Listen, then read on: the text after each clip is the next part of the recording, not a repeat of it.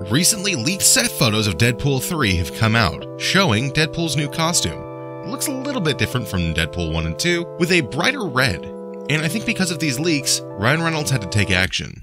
And because of this, he officially put out the first look at Wolverine in the yellow and blue costume.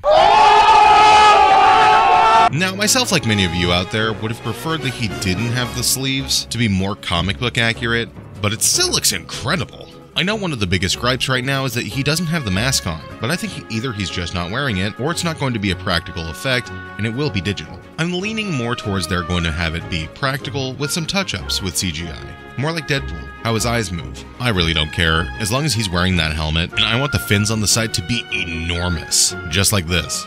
What do you think? Are you excited to see this version of Wolverine after all of these years, finally wearing the yellow and blue spandex? Comment down below and let me know. Don't forget to leave a like on the video and subscribe for more.